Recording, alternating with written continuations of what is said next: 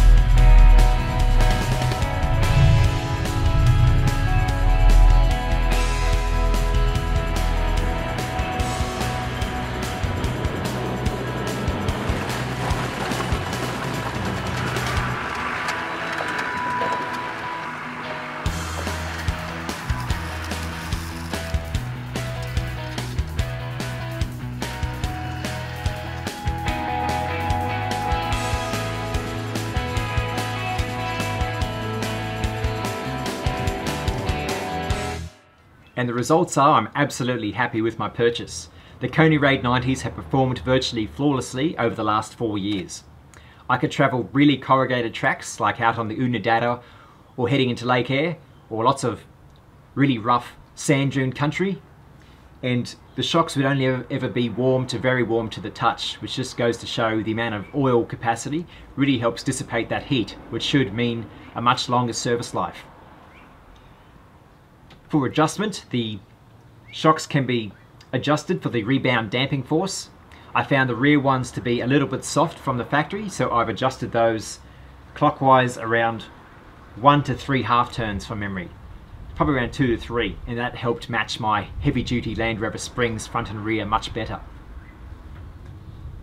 The only 2 issues I encountered were some rear lower shock bushes failing, due to installation error by the company I paid to install them for me. They used the incorrect bushes for my car, as the kit comes with 2 different types. So I've changed those over to the correct bushes and I've had no issues since. I also had a rear spring pop out when I was under full extension.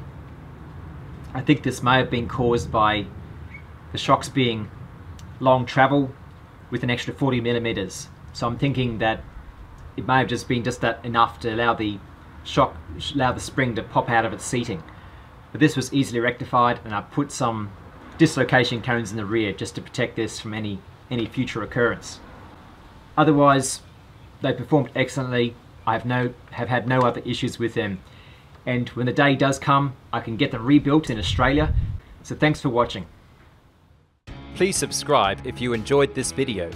Visit my website roamingtheoutback.com for Australian travel destinations, vehicle preparation ideas and gear reviews. If you'd like to help support the creation of new videos, please consider becoming a Patreon. Click on the Patreon button on the screen now. Thanks.